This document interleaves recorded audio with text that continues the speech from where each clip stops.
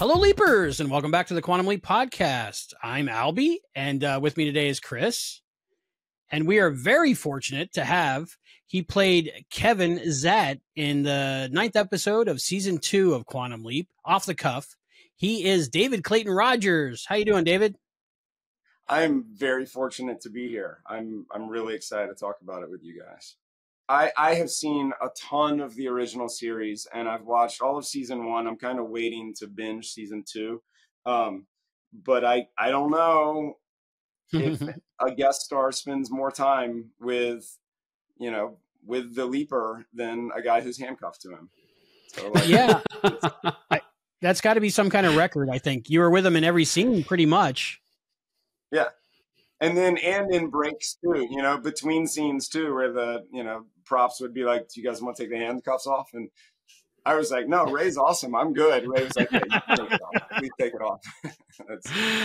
David, it's okay. We can take a break. We don't need to wear it all the time. Joe, the director, was talking about different pairs of handcuffs and different types and bruises. And what was that like, just being handcuffed for 7 days, 8 days? Yeah, it was 8 days, and and you jump right into it. It's a funny thing being a guest star where you come in and brand new and you're so excited to be there, but you also know that someone else was there the day before and was like the new best friend. And it's a weird, and then at the end of 8 days, if you're fortunate to be there for every day of production, you're gone. It's a weird thing, but also I know that for this show in particular, Ray has sort of the same experience, a flip side version of it, the same experience with these new actors coming in all the time. But yeah, there's nothing like being physically changed to somebody within 7 minutes of meeting them to like really force a bond. It's funny because it's keeping up a grand Quantum Leap tradition from the classic series. I think there are 2 episodes where Sam spends the entire episode cuffed to somebody, or for the majority anyway. I'm thinking, well, there's one called Unchained where he's on a chain gang. Mm-hmm. Yeah. And then there's an episode called Hunting We Will Go, which this episode reminded me so much of A Hunting We Will Go. And he's a bounty hunter. And he's handcuffed to Jane Sibbett the entire episode, or most of the episode. Oh, great! So, I don't remember. It's a lot of fun.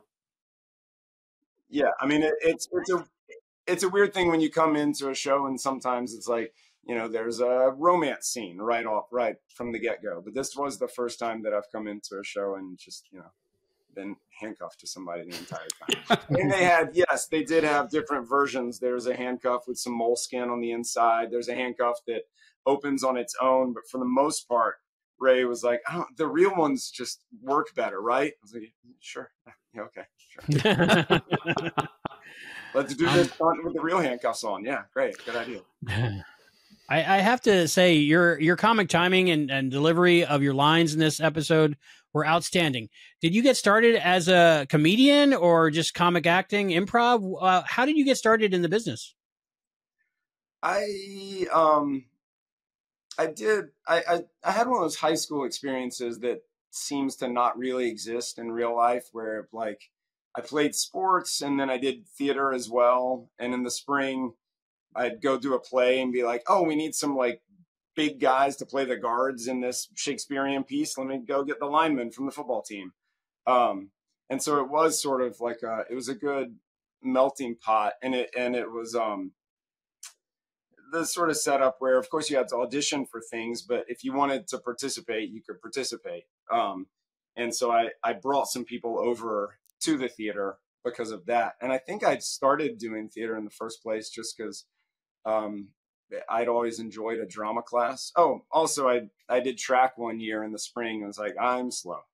So I need something else to do next year. So auditioned for a play and just loved it. And then as life went on, just, more and more of that. Went to college, did a ton of theater in college, and then moved to New York and was doing some really awful East Village theater within like a month of landing there. Mm-hmm. So it just sort of, it progressed naturally. I've always loved it. TV roles and movie roles? How does that go from one to the other? I think you get a lot of one and then it goes to the other. So I'm still waiting for that. I did. Theater's the love, because you get to really play out a scene, and there's like a danger to it, and you even if you're doing a play, even if you're doing 60 productions of something, it's still a little different. Hopefully, a little different every single time you do it. And so I was in New York doing this theater, and sometimes it was good, and sometimes it led to the breaking up of a theater company. It was sometimes there were 8 people on stage and 4 in the audience, and maybe one guy lived in this theater. But eventually I moved to LA to try and make money so I could pay for theater, basically. And I landed and kept getting, I had some good dramatic roles, but a lot of the auditions were always for like the young JFK Jr. type or something. And there's something internally that's just a little too squirrely for that character. And so like I would land in between parts, or I would get a part similar to the part on Quantum Leap where, like, he can't stop talking. He's smart. He's comedic, but he also has like a deep, heartfelt something going on. And those were the ones that like kept popping up, be it in a Hallmark movie that was trying to push the envelope and be a little more serious, or be it in, something like this Quantum Leap episode. So there's not been like a straight, comedy or drama trajectory. It's more like the through line has been this kind of character, I think. So I was thinking of Every Other Holiday when I was talking about the movies. That was a good one. I like those kind of. No way you watched that like on Hallmark your own. style movies. That was like, I try to binge holiday movies around the holiday. That's good. Well, and I shouldn't have said that. There's a whole cadre of people who are like, yeah, I watched that movie. I watch it like 4 times every Christmas. But exactly. That was one where it was like, it was a Hallmark movie, but it was a little off kilter, or it was trying to be a Hallmark movie, but it was, but everyone involved was like, what if we made it like good? And that's nothing against Hallmark movies. That I would love to be in that like food chain. It's fantastic, but from the DP to the director to the writer to everyone working on it, they're like, what if it just had a little more edge? What if it was? And I think, my getting cast is also that. Like, there's something, I say squirrely. Other people have had kinder words for it, but, it's sort of, it's where I get to play a little bit of the bad guy. But yeah, Every Other Holiday was a blast. The number 2 at my son's school, and I live in LA. There are plenty of celebs going through all of the schools, and the number 2 at my son's school, after we'd been there for about a month, pulled me aside and she was like, I never do this, but you're absolutely one of my favorite actors. And I was like, it's that one episode of Gilmore Girls, right? And she's like, no, I haven't actually watched that, but Every Other Holiday. And she's like, it's literally my favorite movie. So that's great. I've had a journeyman career, but I've landed in some moments that have been really, really gratifying. Those Hallmark type movies, it's a whole genre and a whole feeling. So around that time of the year, it's just great to have them on. And there's even a cruise of people that go every year off, not even on Christmas, just that love the Hallmark style Christmas movies. It's really? A whole big fan unit. Yeah, it's kind of almost like sci-fi fans, almost. That many people like it. Yeah, so it's good work. It's good work. Yeah, so I could see somebody stopping you and saying that. Absolutely. So but even then, it's sort of, we're the fringe Hallmark movie a little bit. I do love Gilmore Girls, though. I gotta admit, that's been a fun one. That I did an episode of Gilmore Girls, I don't know, 20 plus years ago. And I'll be in the most random place, and somebody would be like, "You look like this guy who took Rory on a date." Like, I did. And that was your job. That's a great job to have. Oh, it's great. And that was one where, like, she was awesome. I loved working with her. She was so cool and so cute and so smart. And so like, that's one of those where like, I'm in an episode and I'm really just at dinner with her, getting to hang out and try and make her laugh, which was like, this, what a great job this is. Also, I applied to Yale and I did not get in. And so they had rebuilt the Yale campus, and they'd rebuilt some rooms like to spec. So I actually got to, I got to go to Yale for a week, which was great. That's great. Yeah, that's a great show. If you haven't watched it, Chris, that's worth a binge. I have not, so I'm going to put it on my list, but I'm going to put David's episode on first, even if it spoils previous seasons. I don't think David, you're worth it. You can jump in there anywhere. It's a pretty rabid fan base.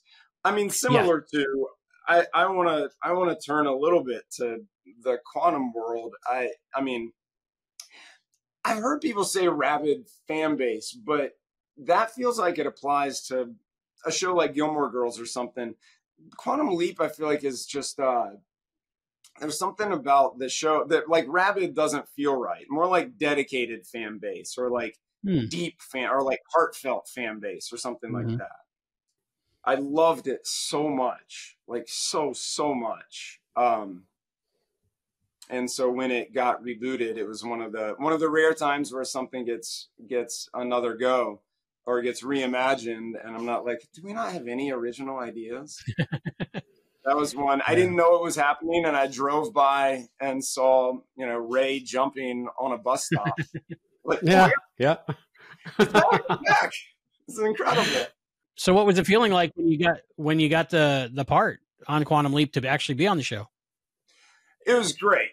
It was one of the rare instances where it was an offer, and that just feels good regardless. If someone's like, I have a 1-day offer for you to take out my trash because we're out of town, I'm like, totally. I don't have to audition for it. But so it was that's great. I had auditioned for it previously, and I'd worked with Martin previously on Blind Spot. And so after the strike, I had auditioned for the space pilot, shuttle pilot. And then after the strike ended, it was just like, all right, it's firing back up. Let's hope something happens. And got like a weekend phone call of like, hey, you want to do Quantum Leap? Yes, I do. And then they started telling me about the part. It was like, it doesn't matter. Yeah, whatever. Great. I live like 8 minutes away from the studio. I was like, I can come do a fitting right now. My manager was like, it's 11 a.m. on a Sunday. I was like, still, I'm in. So I was super delighted. A really fun thing as a fan of the show, I think there are a lot of things. Seeing Ray in it, that to who's going to replace Scott is like that's a mega feat, and you just have to have somebody who is so likable and so talented and can really, like, an actor inside an actor. And so that was a really fun thing to see, like, from watching the pilot, to see like, oh, I think they got the guy. I think they got the right guy, because I would love for it just to pick up with, where's Sam now? But obviously they didn't do that. So in reimagining it, who's going to be your new leaper? And you've got to find somebody that has that same or a similar sense of likability. And I think that Ray has that.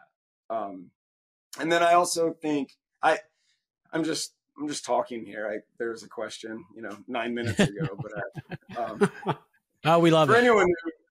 For anyone who's listening, I had some technical difficulty signing on. Both kids came in at one point. I'm in the garage. I'm using the hotspot from my phone.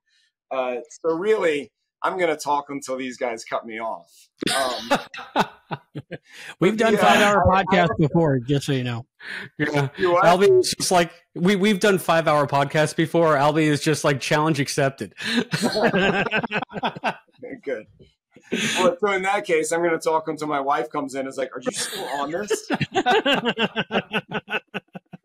But another thing that I really love about the sequel version of it is that you have the episodic, a leap each episode, or sort of, special episodes accepted. But then also you have that, like, I say that Martin thing just because I saw some of it on Blind Spot as well, but like the larger puzzle serialization is a lot of fun too. And that, for me at least, I imagine there's some people who want it to be just the same, but I thought that was sort of a cool new version of it that could still stay true to the original. This episode is like a fun road trip, like Midnight Run, Planes, Trains, and Automobiles. Is that different than, say, filming, like a procedural crime drama where you're mostly standing sets or something? Just being on location so much and all the action. Well, I alluded earlier, it's been a journeyman career. It's like I've been in it for a long time, but like enough to get health insurance every year. Some years just barely. But there's a beautiful thing. My wife was on a show for 6 years called Army Wives, and in that time, I was doing pilots and I was doing guest spots or like a recurring arc, and she loved that show and she loved being on it, but I got to have so much fun because, like, I'm the guy who shows up and is like a pain in the ass as a jury member in the courtroom. Whereas, the number 6 on the call sheet has a parking space right out front and a Maserati in it. But in that episode, he just gets to say like 7 sentences. And most of them are like, wait a minute. And he gets to say like versions of that 7 times. So like a guest spot is almost always fun. A lot of the time I'm there just going, I couldn't have killed her. I loved her. And like that, I've said almost that line on maybe 4 or 5 different things. But every now and then you get one that's just a blast. And this one, yeah, it's always fun being a guest star. This in particular was incredible. And from day one, being on the 70s set, on the Universal lot, like right on the town green under the clock tower, and they've turned it into the 70s, was, yeah, that's kind of that takes me back to being a kid and like seeing a play in a theater and then like walking backstage and seeing the sets and being like, it's a castle, but on the back, it's just plywood. Like jumping into that 70s, elaborate 70s set with all these incredible extras, who like were perfect casting for like, I don't want to say the wrong thing, but man, you look just like the guy who would be spending the whole day under the car changing the oil pan. Like, it's incredible. And particularly after the strike, to come back into such a fully realized world was so much fun. So much fun. Well, coming off of that, we know that you guys were forced to really hit the ground running. You said you got a weekend phone call right after the strike ended. And I'm curious to know, since it was a little bit of a rush job for you guys to get back into production, when you got on set, were there any unexpected challenges or surprises that you hadn't anticipated? Shockingly, no. It's one of the best sets I've ever been on. I would couch it and say if it weren't, but there really weren't. I mean, it was stunning. Everyone was so appreciative, I think, to be back at work, for starters. But it also seems like that's the way this set goes. Like everyone's loving it. Everyone loves the gig, loves being with everybody. I was there the first day that Ray saw Mason like walking around, and the two of them ran to each other like the way my 5-year-old daughter runs to a friend, when she sees him on Monday morning at preschool. Like they were giddy excited to see each other. And like everyone, the costumes crew is just like laughing the whole time. Everyone, the sets were unbelievable. The props people, the producers and writers, phenomenal. I'm generally a positive person, but this was like 10 out of 10, 20 out of 10. And so, no, there really weren't any hiccups that I saw. Yeah. And it wasn't like that didn't necessarily mean like bad things. I mean, maybe positive things as well that just surprised you getting on, because it's such a dynamic episode. And it's funny. I asked this because when you see the episode, it seems fairly straightforward, but we were talking to Joe, the director, Joe Menendez, and you know, as he was breaking down the scenes when we were doing the commentary, I realized just how much movement is there and so much going into every scene. So I have I think more of an appreciation for all of the stuff that you guys have to keep in mind when you're doing what looks like a deceptively simple scene. Right. So especially since you had to be in a car, the car is flipping over, you know, you have all the location. Even things like that, even if not necessarily negative, but just the frenetic pace has got to be something. Yeah, I mean, and I think that's testament to it's hard to pull it off. It's really hard to pull off. It's hard to pull off anything. I directed a short film 15 years ago, and as soon as I'm finished editing it, I'll let you know.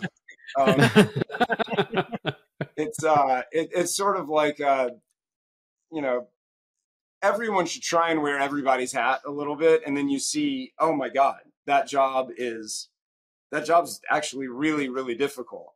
Not getting clothes to scratch against the microphone. Like, it's incredibly difficult to get good sound on a set, and bad sound ruins it, you know? So like everybody's job, everyone's got to be a pro, and really they killed it. And yeah, Joe was amazing. On day one, an hour into it, he's talking about a scene, and he had like a little chain around his neck with a little ring that was holding his sunglasses, and he had glasses and then sunglasses, and he would swap between. He's talking about it, and the glasses flew out, hit the ground, and exploded in a way that I've never seen anything explode that didn't have a squib attached to it. And it happened like right there as he's talking about the scene. He's so animated, fell, and they like truly like exploded. You're not fixing those. They fell in a way that like it doesn't make sense. Props came up and actually had another pair of glasses like those in the sunglasses kit, and was like, "Do you want these?" And he was like, "How do you have that?" It's what we have. We happen to have those. So like the Joe getting into it, the breaking of the glasses, the quick replacement. All right, let's keep moving. That was the vibe for the whole time. And it required that because the writer, Alex, who was awesome. He said that basically Martin was like, yeah, you want to do that. You want to do that. But what about if you flooded the basement? And he was like, I can also flood the basement where the fight's going to be. That like add everything, add all the stuff. So even something like me being chained to a toilet and trying to pull it off, when there's a camera behind it, that toilet's not attached to anything. So I have to be pretending. I have to be like faking. If I actually pull it, the whole thing's going to fall apart. So like you have to be faking it. And that's just for the gag of the handcuffs on the toilet. So you take that to everything else, the car flipping over, the explosion of the car with us running away and diving with the real explosion happening behind us. That's real. They might have sweetened it with a little bit of CGI. I don't even know if they did. I saw the playback and they didn't need to, but like, that's real. The teams that pulled all of this stuff off, it was incredible. All the way down to the guy who was there at lunch a few of the days, who was just like flipping out about his organic vegan stuff. The guy making avocado toast on the first day there, and he was only there a few of the days, but like his level of excitement over the avocado toast. I was like, yeah, of course you're on this show. Everyone here is so fired up and is just killing it. That's funny. I would encourage all of the listeners who are listening to this interview on the main podcast to go over to the YouTube channel and watch the director's commentary that we've done with Joe Menendez, because he was talking about that scene in particular with the car blowing up. Correct me if my memory is wrong. I think he said you guys were able to get that in one take. Yeah. And I was thinking, you better get it in one take. You're going to blow up a car twice. Well, and that's also, that's like basically out in the wild. So they're hosing down all of the plants within the like fallout radius. Yeah, the amount of work that went into that, crazy. And we rehearsed the actual moment a ton of times before we really did it live. But yeah, I have not been on a ton of things where you do it once and it works. Yeah, so no, I would strongly encourage people to go watch Joe's commentary. I want to watch it with Joe's commentary. He was awesome. He was really awesome. And it's also easy for me to say everything went great because, you know, I show up and I do the thing. But no, for Joe, for the first AD, for the producers, all of the things to be lined up and in place. It's not even a Herculean feat. It's like juggling, you know, or juggling kittens. It's like herding kittens meets juggling. Like I can't imagine the logistics to pull the whole thing off, and yet they did. And we finished most days on time. Wow. What is that day like where you have the explosion behind you and you're diving and running away? I mean, I have to imagine that's most of a day because of safety, and then you're doing a stunt. Are you padded up? Did you rehearse it, you know, at a different time, or was it just like, this is what you're doing today? It was only part of the day. Wow. It's the sort of thing that on a movie, that would be the day. The rehearsal would be a day in itself. And then the actual stunt would probably be a whole day. And no, this was just a part of it. Like we finished another huge scene. Maybe there was a long walk down the road talking. I feel like that was before. It was either before or after, but yeah, that stunt was just part of it. And filming the inside of that scene, inside as we climb out. Yeah, that was just a bit of the day. And then they had a second unit there with the exec producer, Chris Grismer, sort of leading that crew, with stunt guys doing the car chase. So as we're doing that stunt, there is also another stunt unit doing this. And yeah, that was just can't remember the order of things, but I think that was just, you know, that was the before lunch part of the day. That's amazing. It's crazy. Wow.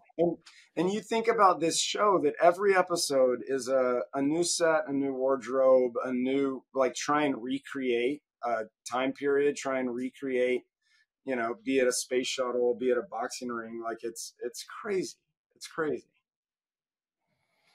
There's this quality about people that are coming from the other shows in the Garrowverse, like Blind Spot, and I think most notably, besides your role in this episode and Josh's, is maybe the first episode of season 2. This Took Too Long, where I think almost everyone in it was from Blind Spot, and there's just this like confidence and it's hard to describe, but like a snarky comedy timing. It's just all perfect. And it's that attitude. And I really love that about your character in this episode.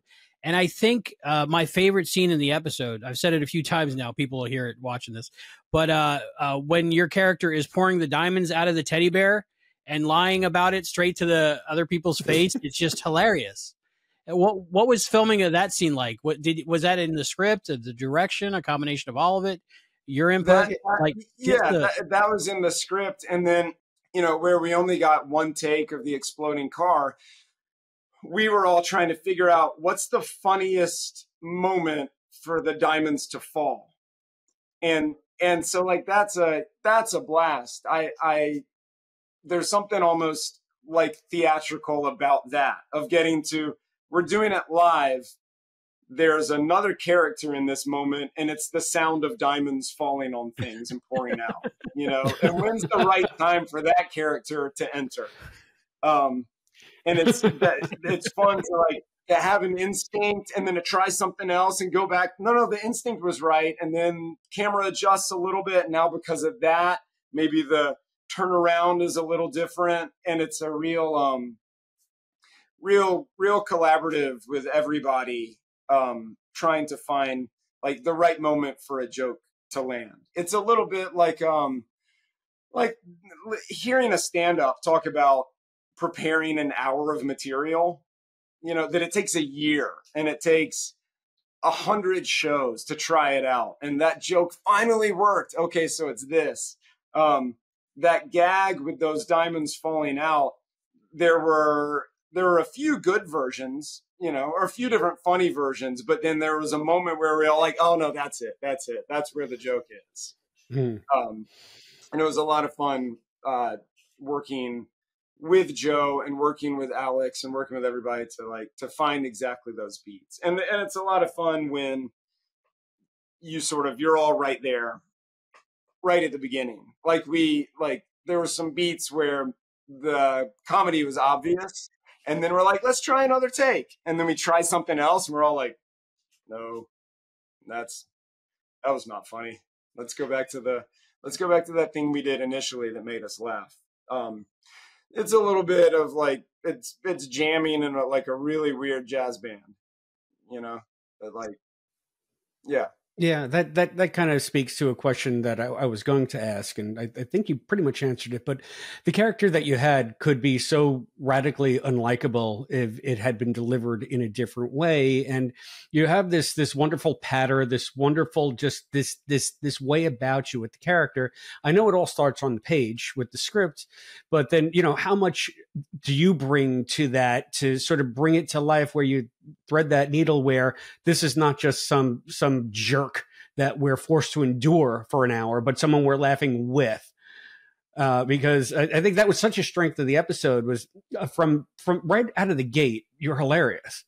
So I don't mean to gush, but it was just a lot of fun to watch. So I got to think that's as hard to pull off as all of the choreographed movements and, you know, all the set pieces and everything. I almost the opposite was harder. I needed to be, because it was, I got Midnight Run immediately. I read the first page and was like, oh, Midnight Run. And Charles Grodin is so grumpy just that whole time, and just has this whole just distaste for all of it. But you still like him the whole time. But if that grumpy isn't in there, then you don't get the like him in spite of. And so you need the in spite of. And I read it and I thought it was so fun. I had to make sure he wasn't too likable in a way. And again, the script does it. The script does 99% of it. If I show up and trust the script, it's going to work. But yeah, it was more so that Ray kept trying to find the good in this guy, which in most episodes is pretty easy. It's usually right there. For him to keep trying to find the good, and this guy to continually be like, no, that's not it. Keep looking. I had to make sure that was there, and that he wasn't actually so super likable, that you still felt this like, oh, this guy sucks, but I like him. You got to have this guy sucks first for the other part to work. You and Josh had great chemistry in the episode, Josh Dean. What was it like working together, you two? I want a spin-off show about our relationship. Like that, that was one that was tough not to just be like improv, batting it back and forth all the time. And there would be some moments where it's like, oh, we're about to roll. Oh, okay, sorry. I hate you. Okay, all right, let's do that. we were having a blast. I texted him a couple days ago to I said, let's just cut to the chase. Like, how do we become best friends? Like, should we go get a coffee or something? And he hasn't responded. So I think I'm I'm just gonna have to, was that too forward? Sorry. Let me dial it back. How do we hang out a little bit more? But yeah, we had a blast. He was awesome. And I had spoken about his character, my character in Blind Spot, spoke about his character and kind of talked trash about him. So that was nice to have a fictitious history of talking trash about somebody before you actually meet them. It's just that's a nice way to break the ice. But yeah, he is a rare improv comedic beast. I mean, he's always ready for the yes and, and that was a blast. I definitely felt that in the scene where you were like hugging, shaking hands at the end. That was really good. Yeah, I want to see what the finished version looks like, because there were a ton of alts of that scene, of a few scenes, but like that scene in particular of like what our conversation is. It probably didn't make it, or you can tell me, but what our conversation is before he comes out of like brick of hashish, I think, something like that. Oh, okay, yeah.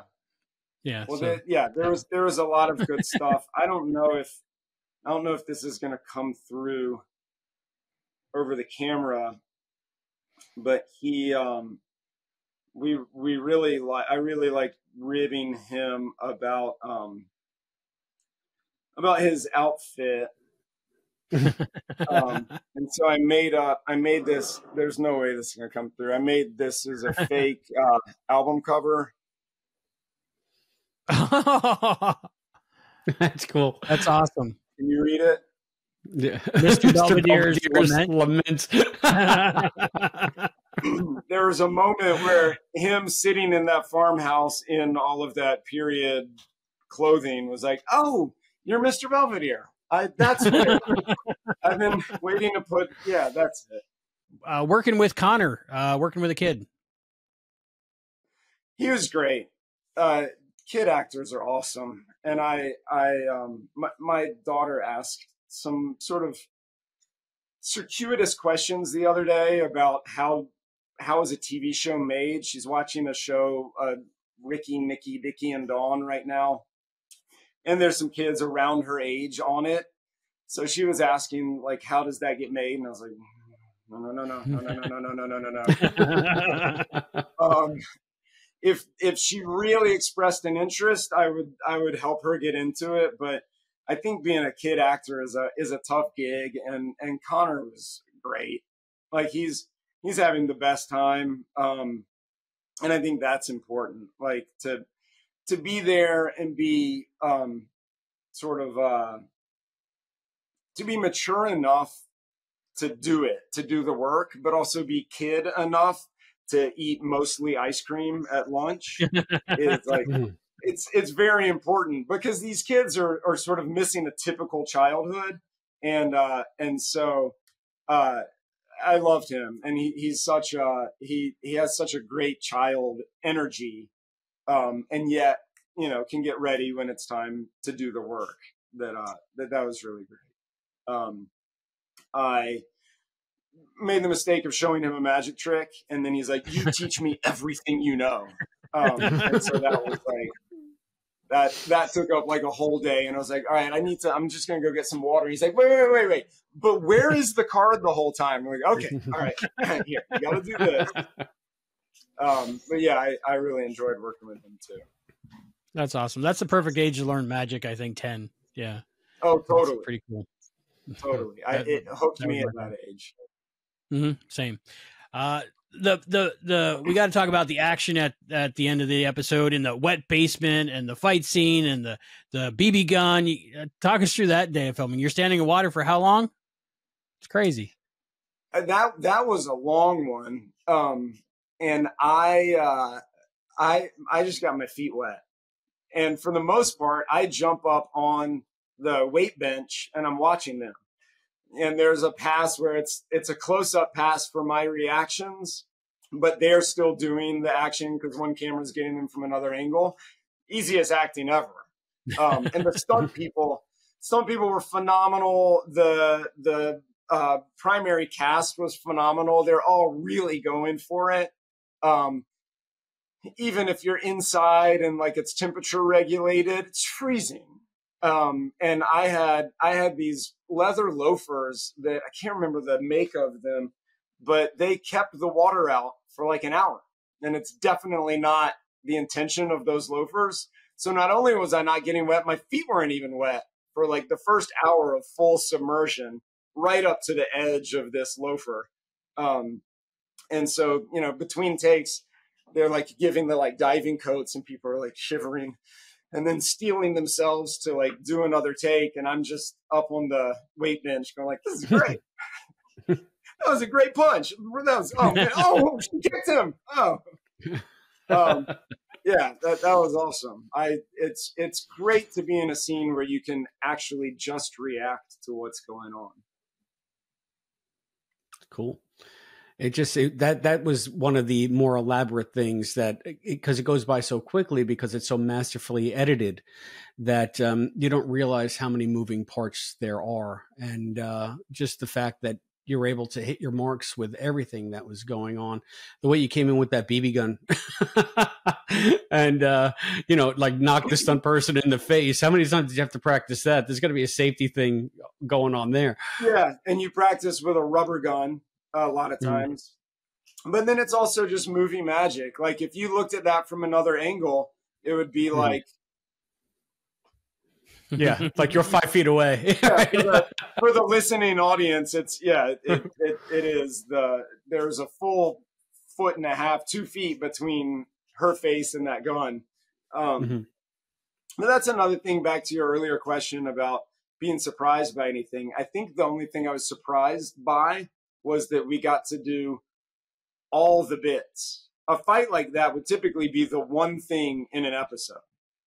And that was just like one of so many things. Jump off the bus, blow up the car, that big fight sequence. There were so many moments in that episode, you know, that there was the stunt people had created the choreography and that we then rehearsed it one day and then we shoot it the next day. And again, that's just part of those days. I was constantly surprised that they were packing all of this in there. I think that it's, if anyone hasn't seen it, I think you're going to love it. I don't always watch everything that I'm in, not because I have a philosophical view about it. Just, I think, you know, the experience for me is there when I'm doing it. And then, if it's something that I really love the experience, I'll want to watch it afterwards. But then also just like kids in life, I'm kind of moving on to whatever the next thing is. This is one, because of all of those bits, I can't wait to see how it all came out. And then also Quantum Leap, like getting to be a part of the Quantum Leap, like extended lore is another one of those. We're just like, I can't believe it. Like, pinch me, you know? That's really cool. That's really cool. So where can we expect to see you next? You got anything on the horizon? It's family fan. I'll be taking my 15-year-old dog out to go to the bathroom around 3 a.m. in the deepest moment of REM. You know, that I'll be dropping my kids off at their 2 different schools because we couldn't streamline that. No, I do. I'm editing a music video right now, and I'm really excited about that. An actor named Ben Barnes, who was he was like the Black Hat, one of the Black Hat characters in season 1 of Westworld. I think he's like the T-Mobile guy right now. He has an album coming out, beautiful singer, and so I'm editing a music video for him, and I'm excited about that. I've got a writing project that I'm very excited about. So there's some other stuff going on like that. Cool. Yeah. Very cool. I thought the video was going to be for the first single from Mr. Belvedere's Lament. No, but I do need to include. I need to send you that picture.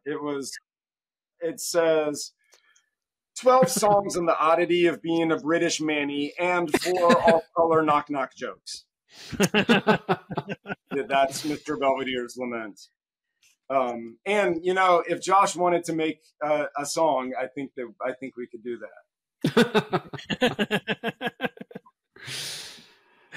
And you're now your character's Hannah's brother-in-law. So if you got a chance to come back, would you come back to Quantum Leap?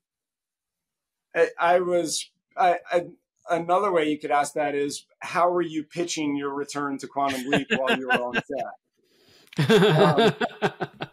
Yeah, I would love to. I had so much fun in the Blind Spot world and playing in Martin's like really smart, really action-driven world. Like, it's so fun when the two can live together. And I think that this is I think it's sort of a match made in heaven for him to be running this iteration of Quantum Leap. I'd come back in I would come back in a heartbeat. I was pitching that when in season 1, when Magic is talking about he felt a knock on his heart, I just thought that was the coolest thing to get into. Oh man, it gives me goosebumps thinking about that reveal. What's it like on the other side of someone being leapt into? Like, what is that actually like? And I'd never thought about that watching the show the first time through.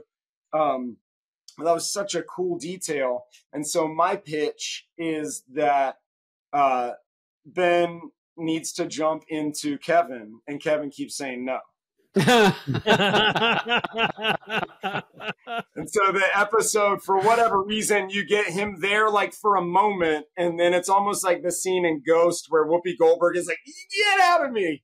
That like you get Ben there, and Kevin's like, "No, no, no." So that was my pitch for somewhere down the road. I'm picturing like Lily Tomlin, Steve Martin, all of me, like redo that with you two. Totally. That's great. And that feels like in the Midnight Run sort of, yeah, that's perfect. The Kevin sequel within Quantum Leap is Lily Tomlin. Yeah, that's perfect. I love that. That's great. That'll go in the pitch. I'll send some emails around. That's great. Give me credit for that. I would totally watch that. You can have that one.